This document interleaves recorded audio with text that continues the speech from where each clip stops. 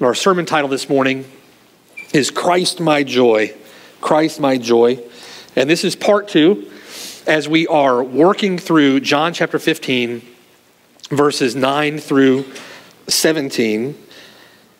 And this text, a glorious text. And we see, both from our perspective and God's perspective, even in this one text, God's redemptive purposes in Christ toward us and the joy that he intends in the Christian life. That joy planted deeply within the heart of man. It's something that we're programmed with, so to speak. It's a part of your Christian DNA. When you come to Christ, the Christian life is to be a life of joy. Joy unspeakable. Joy, fullness of joy. Joy overflowing. That's the joy that is the need for that, the want for that, right? Planted, woven into the fabric of every single person. Outside of Christ, with our natures being corrupted by the fall, our natures being corrupted by sin, we try to pursue that joy in a host of means that have nothing to do with Christ. And in that, all we find is emptiness. It leads to nothing, leads to temporal happiness, but surely that happiness in this life comes to an end when you die and face God in judgment. There are a host of ways in which sinful man seeks joy, and all those ways are bound to be ultimately unsatisfying. Christ is our joy. Christ is our joy. And we may find temporary happiness and temporary pleasures, temporary comfort, temporary leisure, temporary entertainments, temporary pursuits. But all that is unstable at best. It's fleeting. Here one moment, gone the next. But joy in Christ is a settled, established fact and reality of the Christian life. We miss the fullness of that joy when we fail to obey the Lord. We miss the fullness of that joy when we don't put our trust and faith in Christ alone. When we don't walk in the path that he has laid out for us. As we come to John chapter 15, verses 9 through 17, we're to find our soul's satisfaction. We're to find our joy in Christ alone. As he says in verse 11, "These things I have spoken to you for the purpose that my joy may remain in you, and that your joy may be full." Praise God. What a gracious gift of God, amen? The Christian life is not a begrudging, burdensome, trudging, gritting it out in your own strength, labor for a set of rules and regulations. It's not that. There is joy in keeping the commands of God. There is joy in following Christ, and our joy in that can be full. It's his joy in remaining obedient to the Father. His joy in obedience to the Father becomes our joy in obedience to him. He's speaking of joy here in a similar way to giving his peace back in John 14, verse 27. He says in John 14, 27, "My peace I give to you." With joy in the Christian life, like peace, is something that he gives. He imparts to believers who put their faith in him. He imparts his joy. And that joy comes through the means of our abiding in him, abiding in his word, keeping his commandments, trusting in him, following him, and our joy in that becomes full. Now, what leads to that soul-satisfying joy in the Christian life? One, in verse 9, his love for us. What leads to that soul-satisfying joy? The knowledge and understanding of his love for you if you're in Christ. As the Father loved me, verse 9, I also have loved you. In Christ, you are loved like Christ. That's an amazing thought. An amazing thought. We looked at that last week. Your love, or your joy in his love, is a transcendent joy, because his love for you, if you're in Christ, is a transcendent love. His love, a transcendent love, leading to your joy, which is a transcendent joy. It's not based in how lovely you are. It's not based in how lovable you are. It's based entirely and only in how lovely and how lovable Christ is. And he is supremely and always and ultimately lovable and lovely. In fact, when he chose to pour out his redeeming love on us, we were unlovely. God demonstrates his own love toward us in that while we were still sinners, Christ died for us. So ground your joy, verse 9, in his immutable and immeasurable love for you. Your joy should be grounded in his love. His love, my joy. Now he concludes verse 9 again with a command to abide in that love. Jude says, keep yourselves in the love of God. Stay in the place where you can experience the constant joy of knowing that love. And how do you do that? How do you abide in his love? Verse 10, keep my commandments. You obey him. You abide in the love of God toward you, the love of Christ for you. You abide in that love by keeping his commandments. Now, once again here, the Lord communicates the importance and the necessity of obedience in the Christian life. Paul told Titus, listen, remind them constantly that those who have believed in God, believed in the Lord Jesus Christ, should be faithful, should be careful to maintain good works. Why? Because we abide in his love. We abide in his joy through keeping his commandments. Obedience, he says here, is a necessary fruit of genuine saving faith. Obedience, a necessary means by which you abide in the true vine and bear fruit to the glory of God. And here in verse 10, obedience is a means by which you abide in his love and experience full joy in the Christian life. We're to obey, keep his commandments. And we rushed through this point a little bit last week for lack of time, and so I want to unpack this a little more this morning.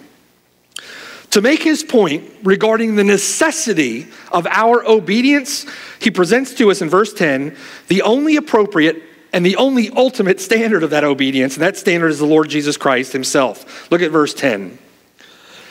If you keep my commandments, you will abide in my love, just as I have kept my Father's commandments and abide in his love. Jesus says here, verse 10, you keep my commandments and abide in my love in the same way that I keep my Father's commandments and abide in his love. And Jesus said back in John chapter 8, verse 29, I always do those things which please him.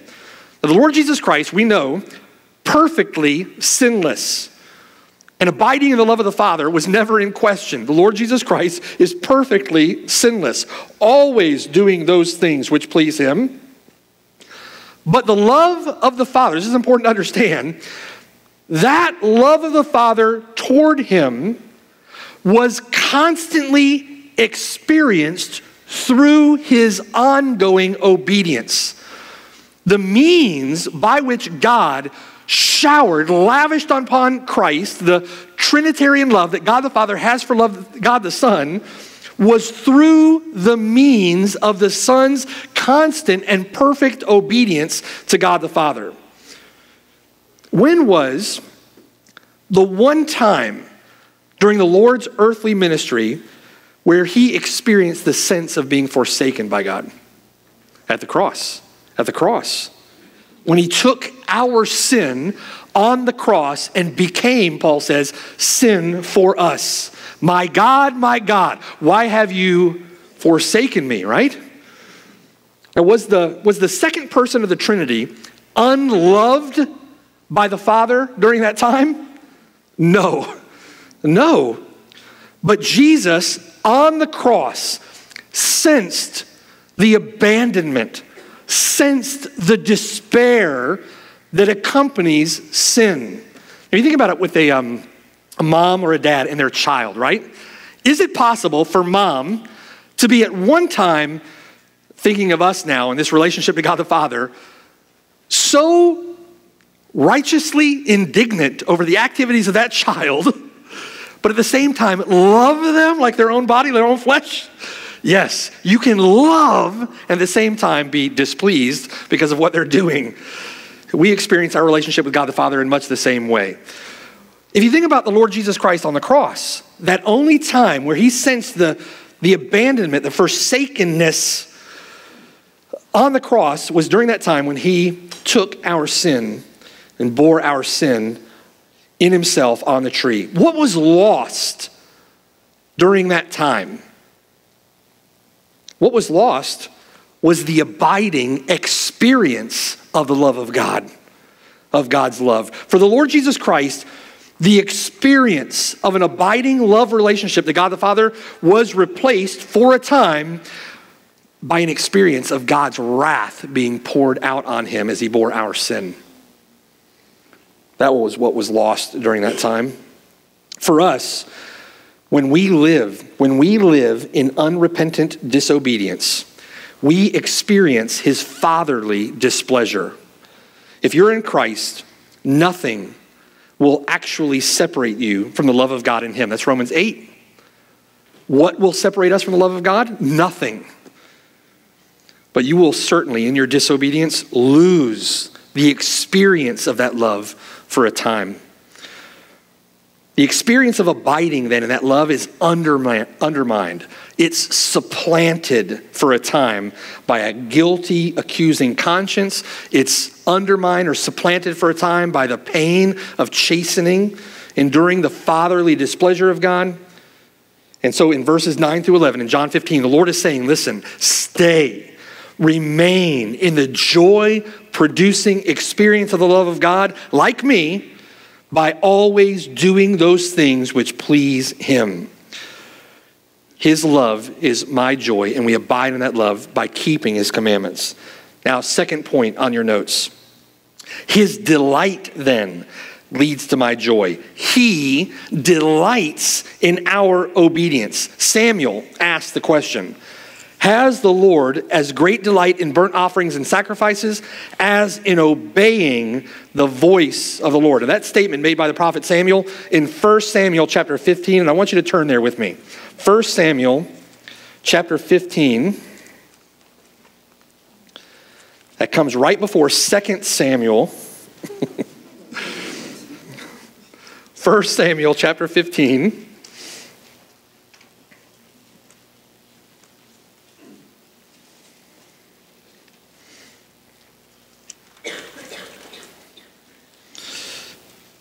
And look with me beginning at verse 1. 1 Samuel chapter 15, beginning in verse 1.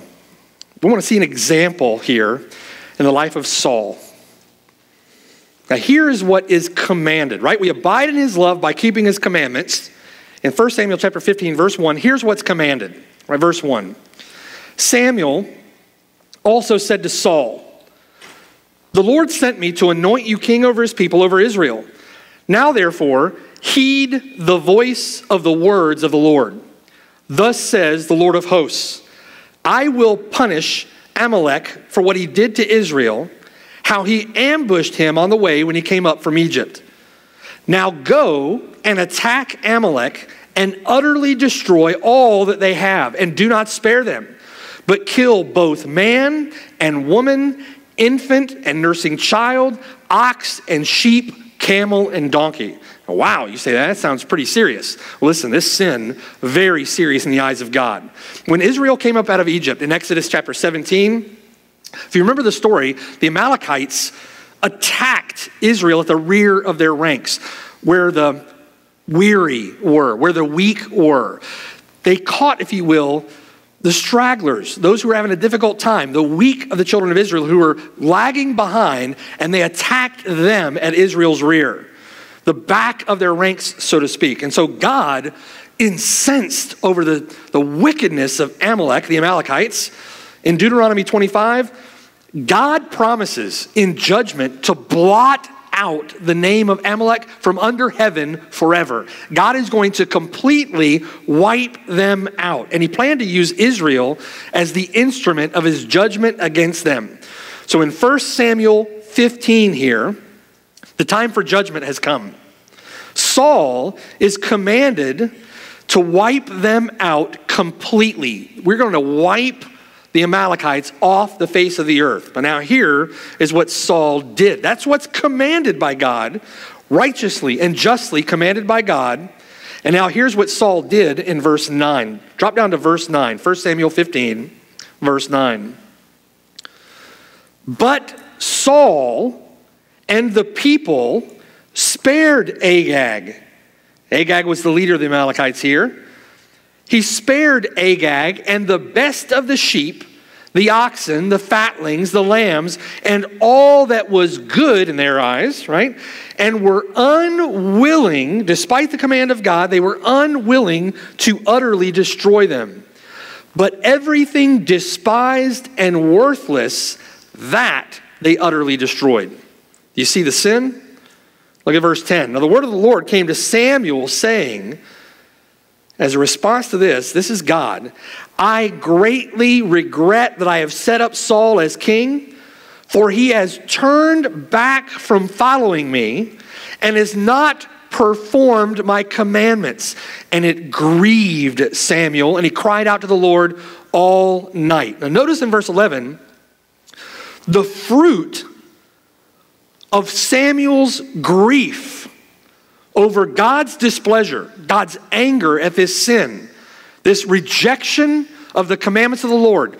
Saul did not obey, and Samuel grieved by that, grieved over God's displeasure.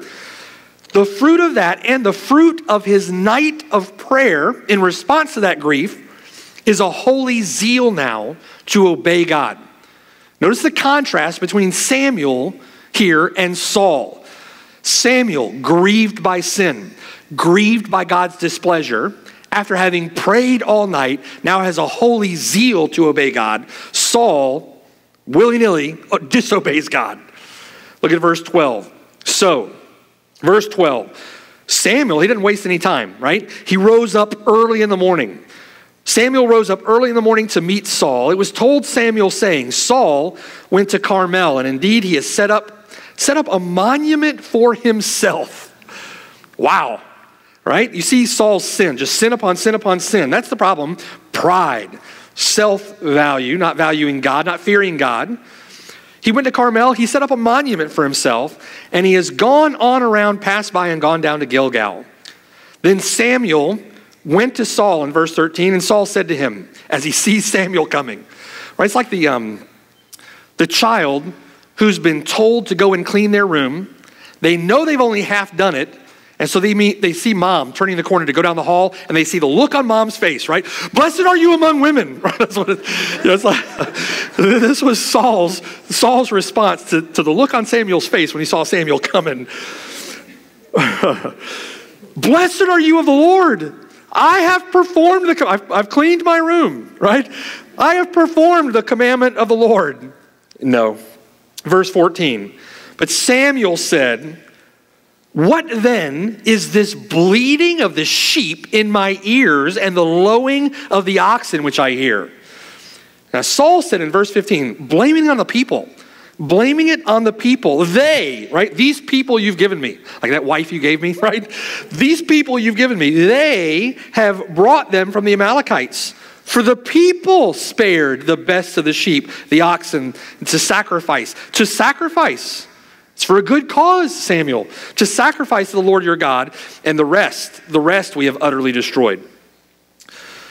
Partial obedience is total disobedience.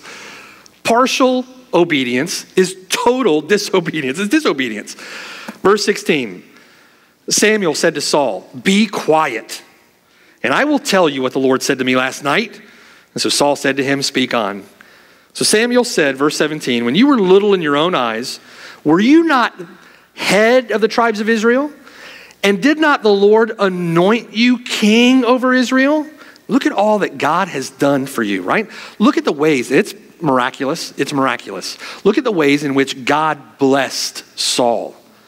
God has blessed Saul. Look at all that God has done for Saul. Verse 18, now the Lord sent you on a mission. Sent you on a mission, and he said, go utterly destroy the sinners, the Amalekites, and fight against them until they are consumed. Why then, verse 19, why then did you not obey the voice of the Lord? Why did you swoop down on the spoil? It's like a vulture, right? That's sort of the picture. A vulture swooping in on the soil to consume it on his own lusts. Why did you swoop down on the spoil to do evil in the sight of the Lord? This is evil in the sight of God. So Saul, trying to justify himself, Saul said to Samuel, "But I have obeyed the voice of the Lord, and I've gone on the mission on which the Lord sent me, and brought back Agag, king of Amalek, and I have utterly destroyed the Amalekites." But, again, blaming it on the people, but the people took of the plunder, sheep and oxen, the best things which should have been utterly destroyed, to sacrifice to the Lord your God in Gilgal. Well, the people did that, but who's standing next to Saul? Agag. Now make the application. You say, "But I go to church. I go to church almost every Sunday. I'm participating in group. You know, I witness once a month on Saturday. I've obeyed the command of the Lord. I feel like I love the brothers."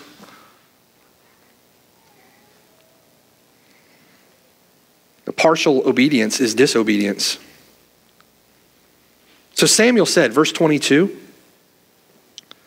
putting his finger right on it, Samuel said, "Has the Lord as great delight in religious trappings without heart obedience?" Do you see? Has the Lord as great delight in religious ceremonies without heart obedience? Has the Lord as great delight in burnt offerings and sacrifices as in obeying the voice of the Lord? And the answer to that question is an emphatic no. And Samuel says, "Behold, to obey is better than sacrifice, and to heed than the fat of rams." Why? Why, Samuel? Verse 23, "Because rebellion is as the sin of witchcraft, and stubbornness is as iniquity and idolatry. Because you have rejected the word of the Lord, he also has rejected you from being king." Let me make a few points, a few observations from this. The first one is this. Why does God delight in obedience? Why does God delight in our heart obedience? Obedience from the heart? Because disobedience is as the sin of witchcraft. Disobedience is as the sin of a witchcraft. Now, witchcraft is essentially rejecting the word of God and taking the word of a demon. Witchcraft is essentially heeding the words of a witch, heeding the words of a demon, heeding the words of this world, heeding anyone else's words but God's words. Rebellion is essentially rejecting the word of God and heeding your own words. Do you see? Rebellion against the commands of God is as the sin of witchcraft, and stubbornness is as iniquity and idolatry. Second point, why does God delight in obedience? Because disobedience is idolatry. Disobedience is idolatry. When God says one thing and we do another, we put ourselves in the place of God. When we stubbornly refuse to heed his word, we rob God of the glory due his name because we put ourselves in the place of God, making us idolaters. Rebellion is as the sin of witchcraft. Stubbornness is as iniquity and idolatry. Now Saul, in 1 Samuel 15, finally owns up to his guilt. Finally, in verse 24. Look at verse 24. Then Saul said to Samuel, Saul said, I have sinned, for I have transgressed the commandment of the Lord and your words. Why? Because I feared the people and I obeyed their voice. Rebellion is as the sin of witchcraft, right? Stubbornness is as idolatry. He feared the people. He obeyed their voice instead of the voice of God. It says here that Saul did that because he feared the people rather than fearing God. So let me give you a third point. Why does God delight in obedience? Because disobedience demonstrates a lack of regard and reverence for God. God delights in our obedience because disobedience demonstrates a lack of regard for the holiness and reverence of God. Obeying God, if you think about it now, obeying God shows a proper regard for God's holiness, for God's character, for God's right to rule, since he is the creator of all things. God is the one who created you. God is the one who provides. God is the one who can kill both body and soul in hell. God is infinitely more worthy of honor than those people, infinitely more worthy of honor than anyone else's voice or anyone else's word. He alone is Lord, and we're to fear him. Now, in all this, Saul transgressed. He failed to keep the commandments of God. He rejected the commandments of God, and out of the desires of his own heart, did his own thing, did what was right in his own eyes. By contrast now, Samuel demonstrates a zeal for keeping the commandments of God. In verse 32, Samuel carries out the command that had been given. Look at verse 32. Then Samuel said, "Bring Agag, king of the Amalekites, here to me." Samuel, zealous to obey the Lord. So Agag came to him cautiously, rightfully so. Samuel was not to be trifled with here. Agag said, "Surely the bitterness of death is past." But Samuel, again with a holy zeal to see God's word obeyed, Samuel said, "As your sword has made women childless, so shall your mother be childless among women." And Samuel hacked Agag in pieces before the Lord in Gilgal. There's a stark contrast here, isn't there, in 1 Samuel 15, a stark contrast between the rebellious disobedience of Saul and the zealous obedience of Samuel. And what God is saying is that obedience is what I delight in. God delights in the zealous obedience of his people. Now, it's also a certainly stark contrast between Saul and the king that would come after him. The king that would come after him is described in Scripture as a man after God's own heart. A man after God's own heart. Look with me quickly at Acts chapter 13. Why was David described as a man after God's own heart? Well, one indication of that given to us in Acts 13 in the preaching of Paul. Acts 13. At Paul preaching, and in his sermon, he says this beginning in verse 20. After that, Acts 13:20, after that he gave them judges for about 450 years until Samuel the prophet. And afterward, they asked for a king. And so God gave them Saul, the son of Kish, a man of the tribe of Benjamin, for 40 years.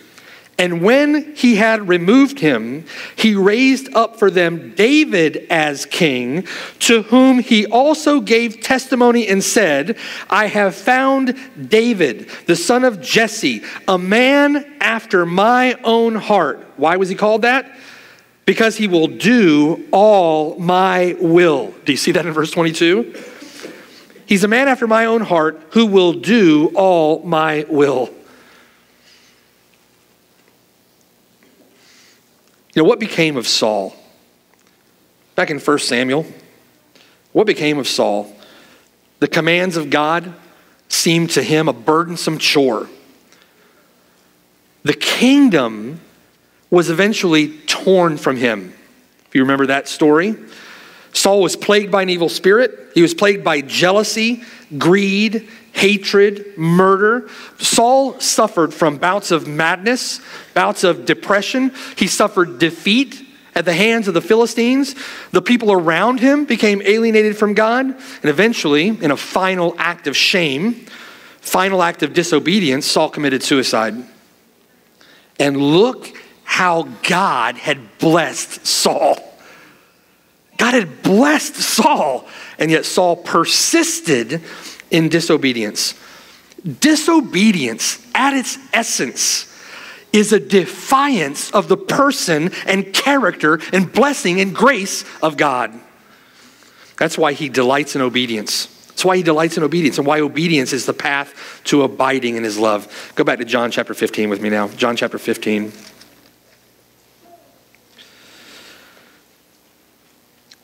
And look at verse 10.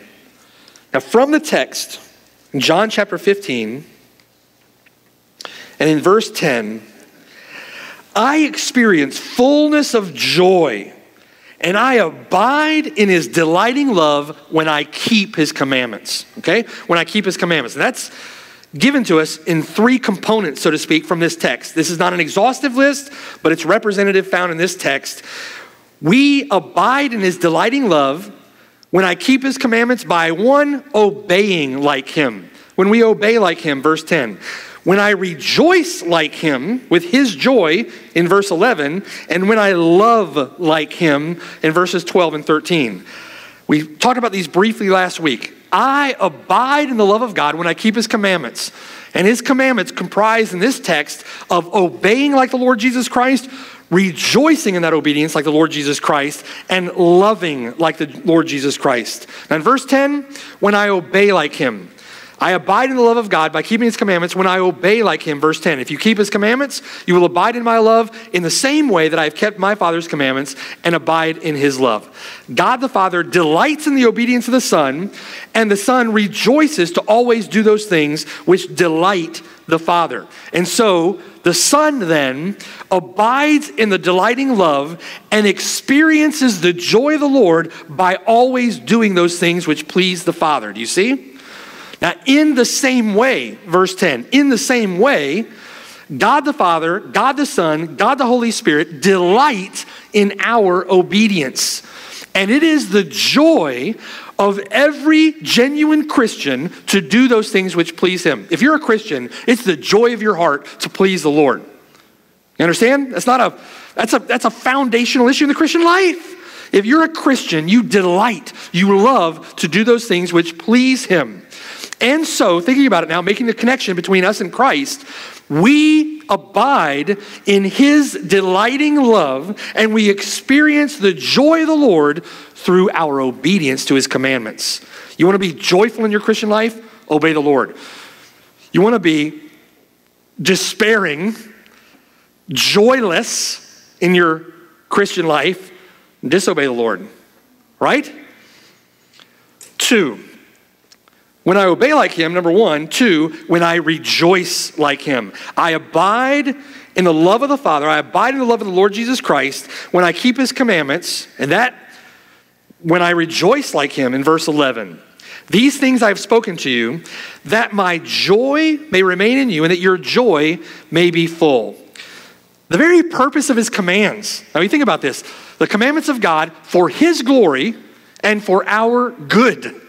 When God commands, it is for our good that he commands. And so those commandments can be our joy. John would later write, this is the love of God, that we keep his commandments. Saying the same thing, right? This is the love of God. How do we know we love God? When we keep his commandments. This is the love of God, that we keep his commandments. And his commandments are not burdensome. His commandments are our joy. The Son rejoices to do those things which please the Father. And his joy in that becomes our joy when we abide in his love by keeping his commandments. We share his joy as we share his obedience. Do you see? We share his joy as we obey. Thirdly, when I love like him. When I obey like him, when I rejoice like him, when I love like him. Verse 12. This is my commandment, that you love one another as I have loved you. Greater love has no one than this, than to lay down one's life for his friends. In that abiding love,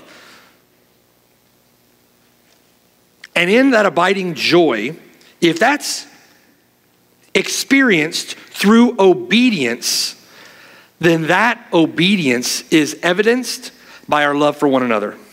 That obedience is evidenced by our love for one another. How can you say that you love God whom you don't see, when you don't love your brother whom you do see. See the connection that's being made? Verse 13 explains that the extent of that love means dying for one another as he has died for you. Dying to self. This is self-sacrificing love. That's a high calling, isn't it? It's a high calling. Can't make apologies for that. Yes, it's a high calling, and yes, we're to live that way. Don't make excuses because it's a high calling. It's a high calling for all those that follow him, and we should love like he loves, striving to live up to that standard which the Lord gives us here.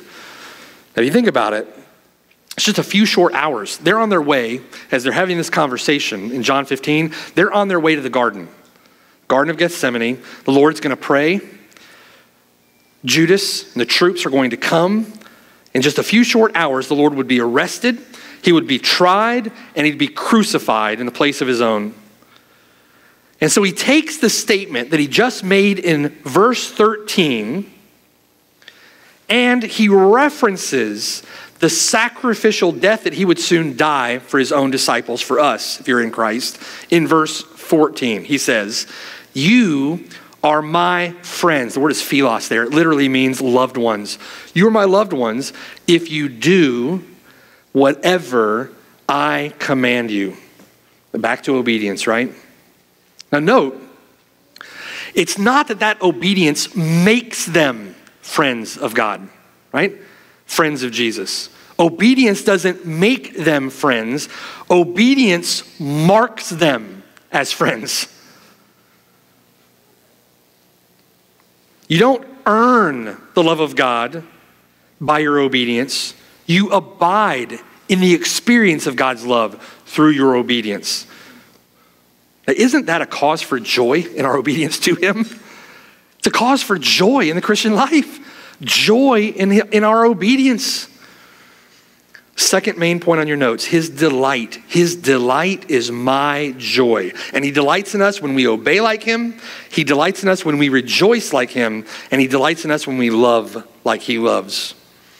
Third main point on your notes, his word is my joy. His word is my joy. Look at verse 15.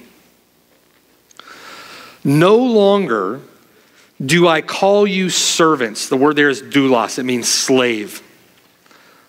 No longer do I call you slaves. Why not? Why not? Because a servant, a slave, does not know what his master is doing, but I have called you friends. There it is again, philos, loved ones. I have called you friends. Why? Because all things that I heard from my Father, I have made known to you. Now notice here first, in verse 15, the distinction between a slave and a friend is not the distinction between obeying and not obeying. That's what the world might expect to hear, right?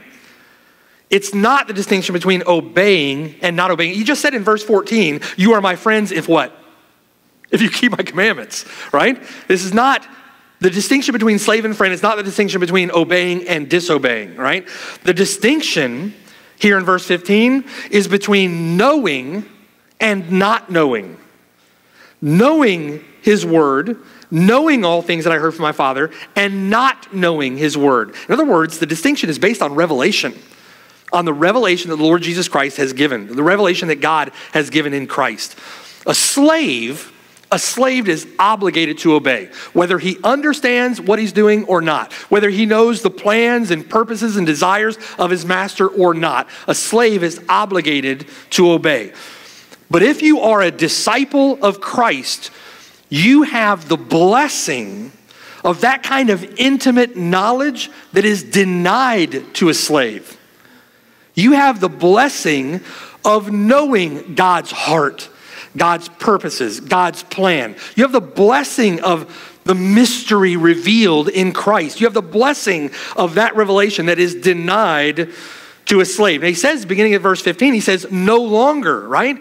No longer are you mere slaves who do not understand these things, but now, this is a transition to a new period in salvific history, a new period in redemptive history, because now Christ has come, right? No longer are you mere slaves who don't understand, but now Jesus says, I've called you friends because I've made known to you God in me. Christ in his person, Christ in his work, revealing God to them, God's redemptive purposes, God's redemptive plans. The no longer in verse 15 points to something new, and that new should be a cause for joy for us.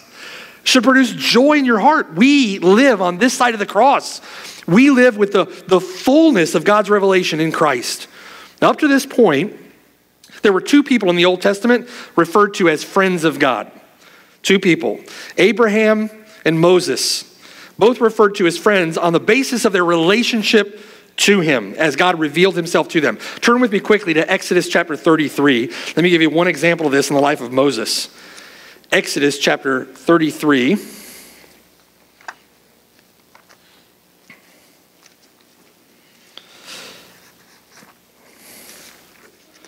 We can get there. Exodus 33. And then drop down to verse 11. Just one example.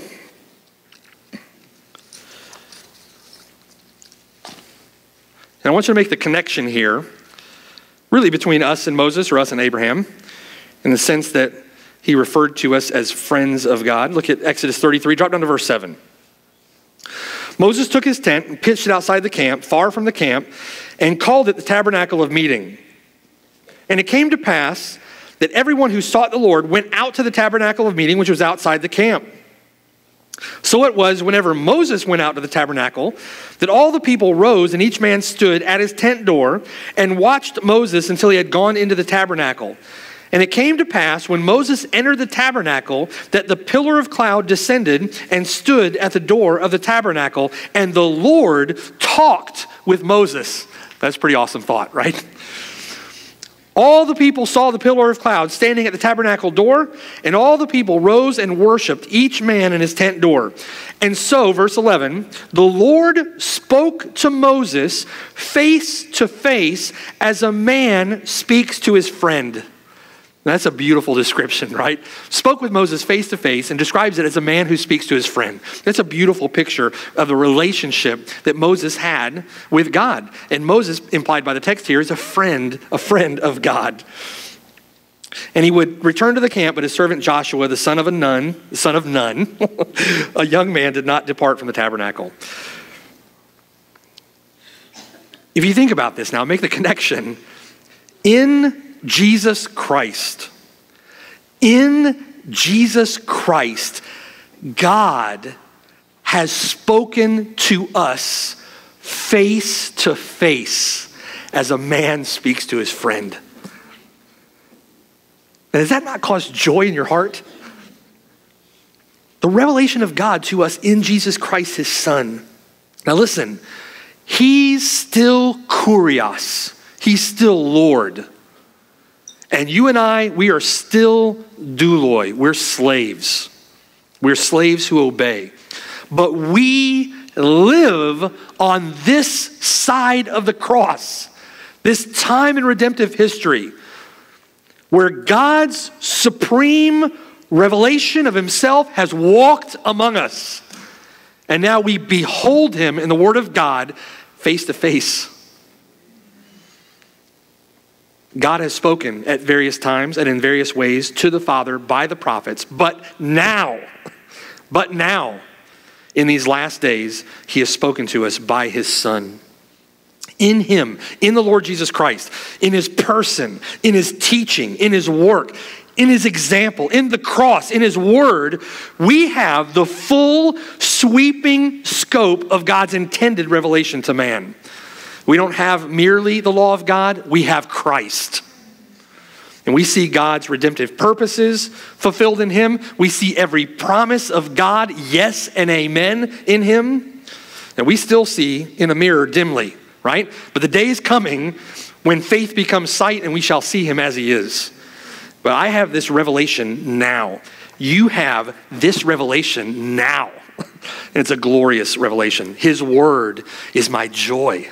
Amen. His word, your joy. If you're a Christian, his word is your delight. His word is your joy. Jeremiah said, Old Testament, Jeremiah said, your words were found and I ate them. Your word was to me the joy and rejoicing of my heart, for I am called by your name, O Lord God of hosts. Now I have to warn myself that we can't be presumptuous or irreverent with this blessing. Abraham never called God his friend. All right? And that's not because God is unfriendly. Moses never referred to God as his friend. God is the divine potentate. And his right to rule, his worthiness to be feared, his worthiness to be worshiped is in no way diminished by his grace in communicating with worms. I was a part. Incidentally, it's when the Lord saved me. In spite of the church that I was at, the Lord saved me. I was a part of a terrible church, right? Terrible church, packed full of lost people. And that church loved to sing a song entitled, I Am the Friend of God. They sang that song when the church was chock full of people who didn't value the revelation of God, who didn't know their Bibles, no abiding interest in actually obeying God. And in that, sing in hypocrisy. It's a blessing to be called a friend of God. We experience that love relationship with God the Father as we abide in his word, as we abide in the true vine, as we abide and keep his commandments. Fourth on your notes, his mission is my joy. His mission leads to my joy. Verse 16. The Lord says, you did not choose me, but I chose you and appointed you that you should go and bear fruit and that your fruit should remain, that whatever you ask the Father in my name, he may give you. Now, after explaining that glorious blessing in verses 14 and 15, calling them friends, the Lord wants to ensure them that it's not because of how smart they are, how lovable they are, how worthy they are. The blessings, including the blessing of their own salvation, is by the grace of God alone, and it is to undeserving sinners. This is true of the disciples then, and it is true of you and I now. You follow Christ not because you are smarter than the people that don't. You follow Christ not because you're smarter. You follow Christ not because you're holier than all the people that don't follow Christ. You follow Christ, verse 16, because he chose you. Not because you chose him. If you did choose him, right, then you have something about which you can boast. But salvation is purely the gift of God, not of works, lest anyone should boast. Psalm 65, verse 4. Blessed is the man you choose and cause to approach you, that he may dwell in your courts. Matthew chapter 20, verse 16. Many are called, but few are chosen. John chapter 1, verse 12. Believers are born again, not of blood, nor the will of the flesh, nor the will of man, but they're born of God. Acts chapter 13, verse 48. When Gentiles heard the word of the Lord, as many as had been appointed to eternal life believed. Romans chapter 9, verse 16. Salvation is not of him who wills, nor is it of him who runs, but it's of God who shows mercy. Ephesians chapter 1, verse 4. He chose us in him when? Before the foundation of the world. Ephesians chapter 1, verse 5. He has predestined us to adoption as sons by Jesus Christ to himself according to their works. According to their lovableness. No, according to the good pleasure of his own will. Romans chapter 8, verse 30. Moreover, those whom he predestined, these he also called, he justified, and he glorified. 1 Peter chapter 1, verse 2. We are elect according to the foreknowledge of God. 2 Thessalonians chapter 2, verse 13. We are bound to give thanks to God always for you, brethren, beloved by the Lord, because God from the beginning chose you for salvation. Now that is just a small sampling, right? There was a hymn that was popular back in the 50s, the 1950s, right? 1950s. Usually like good hymns are going to be 1750s, right? 1650s, right? This is a hymn in the 1950s. They called it an oldie, but it's not an oldie, it's a newie. It was written by C. Austin Miles, and the title of the hymn was A New Name in Glory. A New Name in Glory. And the way that the hymn goes, if you look that hymn up, it's like God is busy writing down the names of people in the Lamb's Book of Life as they come to salvation. According to Revelation 17:8, when were their names written in the Book of Life if they're in Christ? Yeah, from before the foundation of the world. God's choice, God's electing, God's choosing for salvation comes with three components described in John chapter 15, verse 16. It comes with his appointment, it comes with his purpose, and it comes with his promise. Quickly, his appointment. You did not choose me, Jesus says, but I chose you and appointed you. In other words, he didn't merely choose you, he set you apart from the world to himself, and he gave you a mission. You were appointed to a mission. He gave you a work to do. He appointed you to a purpose.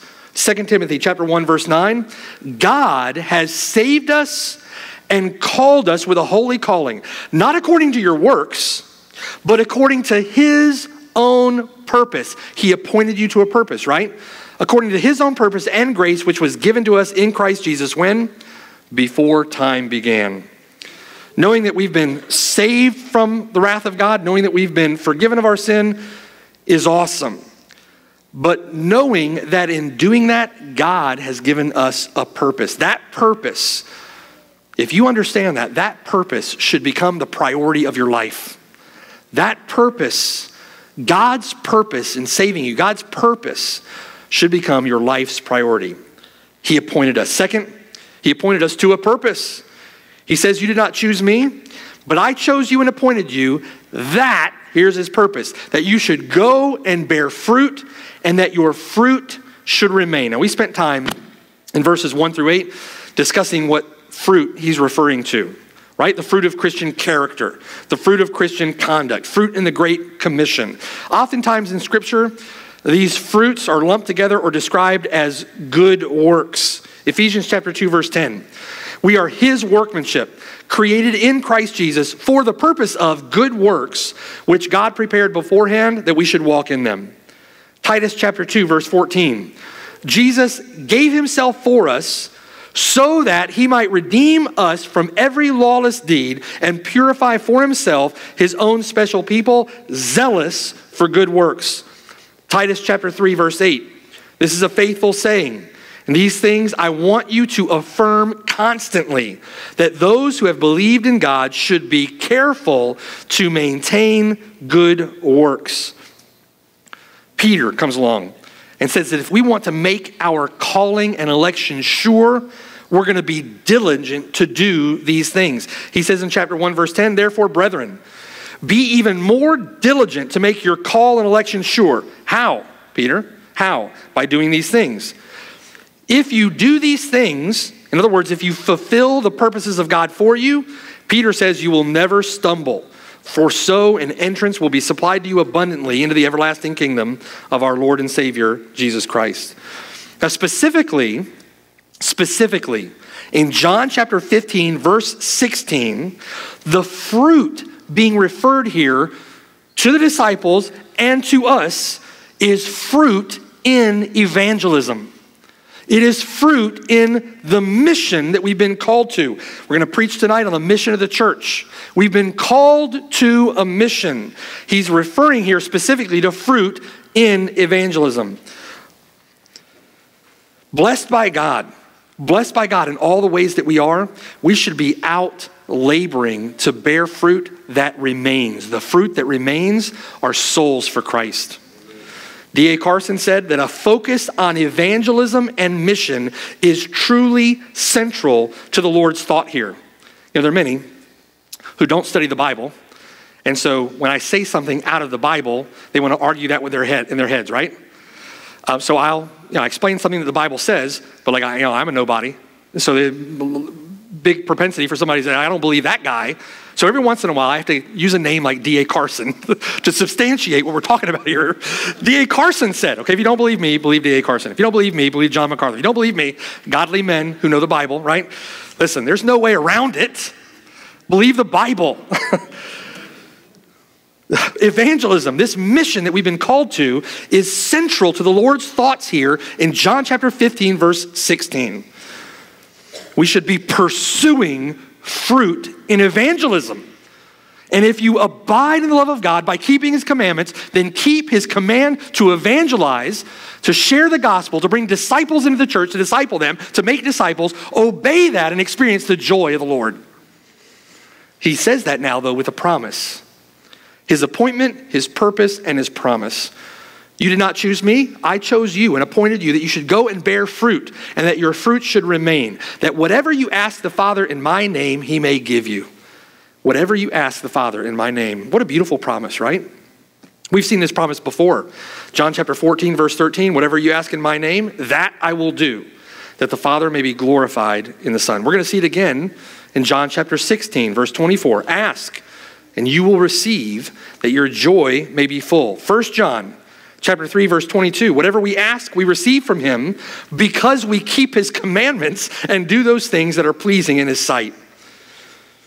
Now, we're commanded to abide and bear fruit. We saw that in John chapter 15, verses 1 through 4. Commanded to abide in the vine and bear fruit. If you don't abide in the vine and bear fruit, you are cast out as a branch and withered. They gather them together and they throw them into the fire. That's hell, right? You're commanded to abide in the vine and bear fruit. We also know from John 15:5 that apart from him, you can do nothing. Apart from him, you can do nothing. That means that every good work that we do, right? Whenever you go and share the gospel, every good work that you do, in order to please him, everything must be done by faith in Christ. Because apart from him, we can do nothing. Romans chapter 14, verse 23, whatever is not from faith is sin. Hebrews chapter 11, verse 6, without faith, it is impossible to please him, for he who comes to God must believe that he is, and that he is a rewarder of those who diligently seek him. It's like going to the doctor, right? Let's say I'm diagnosed with terminal cancer, and I go to the doctor, and the doctor checks me out and says, Mark, I can cure you. I can cure you. Now let's say he's a really, really, really trustworthy doctor. So I say, Doc, I trust you. Is that the end of the treatment? No. If I trust him, I'm going to do what he tells me to do. Listen, take this medicine 3 times a day. I'm going to take it 1 time a day. Partial obedience is deadly disobedience. No, I'm going to take it 3 times a day. He tells me to take it 3 times a day, right? I'm going to come in for my treatments, and I'm not going to miss one. I'm going to come in. Why? Because I trust the doctor. The doctor said he could cure me, and I believe him. So I do what the doctor says to do. If I say I trust him and I don't do anything the doctor tells me to do, I don't trust him. I don't believe him. Pretty simple, right? Prayer is an expression or a demonstration of that faith in Christ, that faith in God. Prayer is a demonstration of it, an expression of it. How can you, in your Christian life, keep yourselves from doing things in your own power? How can you keep yourselves from doing works in your own strength, according to your own will? Prayer. Prayer. You pray. You pray to God. You pray to God to help you in the work. You pray to God to empower the work. You pray for the Spirit of God to enable you in the work. You pray to God for fruitfulness in the work. You pray for God to God as you labor. And if you pray to God with your mind focused on his purposes, his plans, his mission, his heart, his desires, his kingdom, then as you pray, you're not doing the work in your own power. You're depending upon God to do that work in you and through you. Do you see? Don't do works in self-effort. Apart from Christ, you can do nothing. So lean on the Spirit of God. Depend upon Christ. You pray. Now, what does it mean here to pray in Jesus' name? Does it mean that when you pray, whatever you're praying for, that by tacking on at the end, in Jesus' name, means you get whatever you want? No. It's not a formula. It's not a ritual, not a mantra, I want that new Cadillac. I want that new house. I want that new boat. And at the end, in Jesus' name. No, that's not in Jesus. That's in your name that you're praying those things. His name is the Lord Jesus Christ.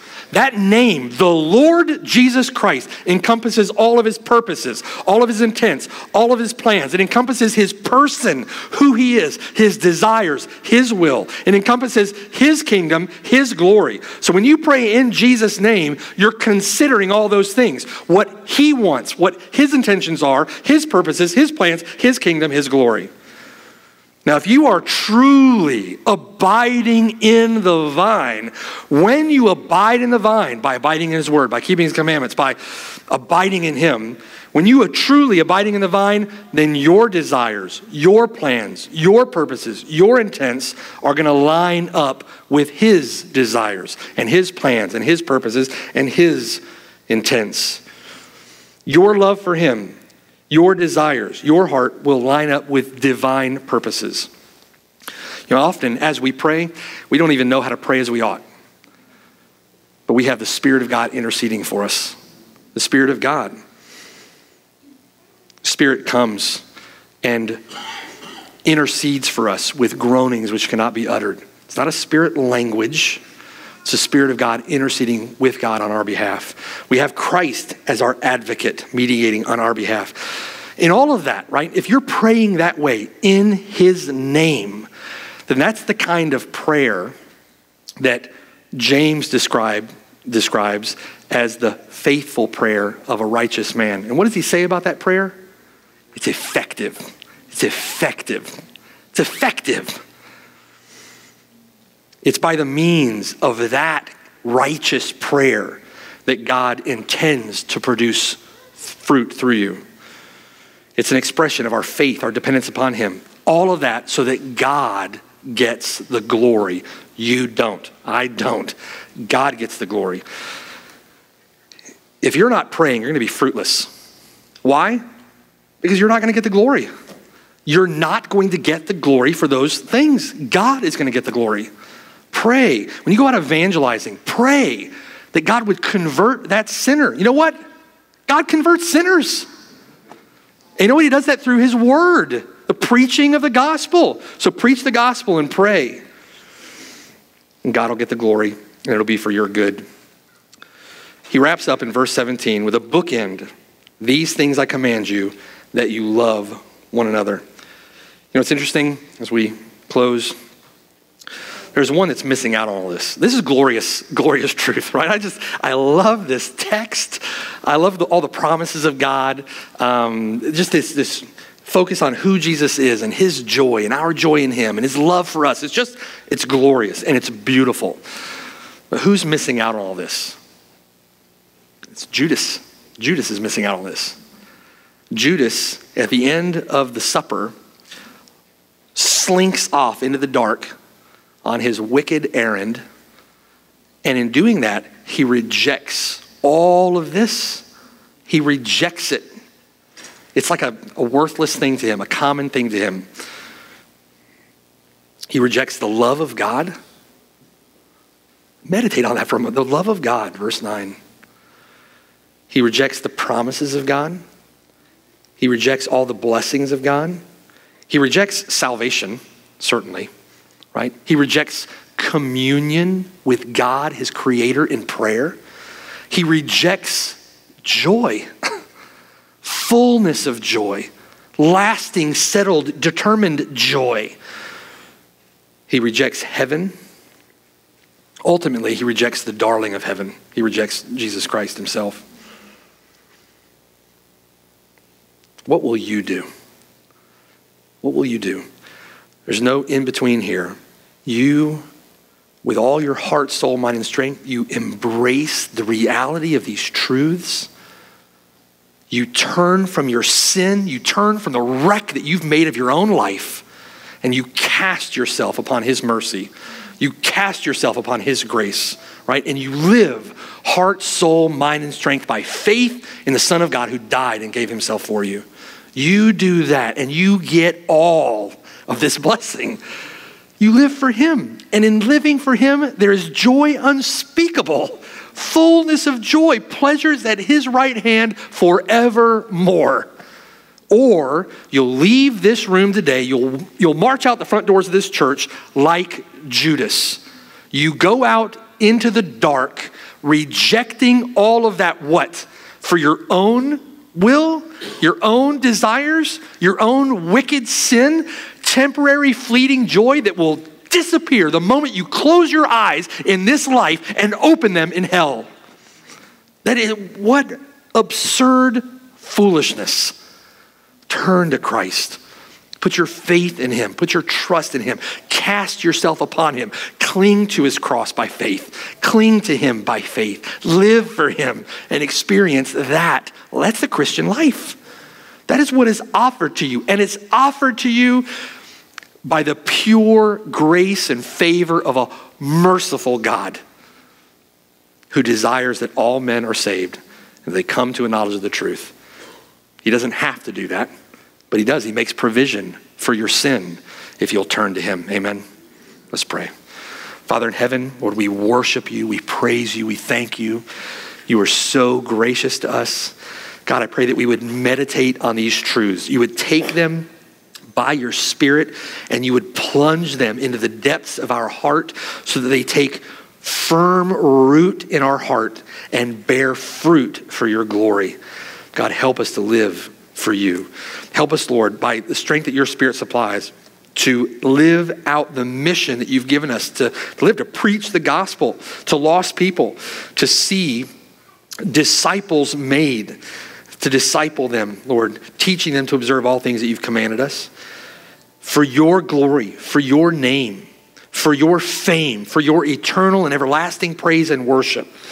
Help us to do this and help us to abide in you in joy in doing those things. Help us, Lord, not to see obedience to you as some heartless burden, but to see obedience to you as our joy, as our desire, Lord, as our blessing, as grace from you. We love you, Lord. We love you. And we still contend with this flesh. God, help us. Help us. Strengthen us by your Spirit. We know that apart from you, we can do nothing. So help us to do all things by faith in him who died and gave himself for us. In Jesus' name we pray. Amen.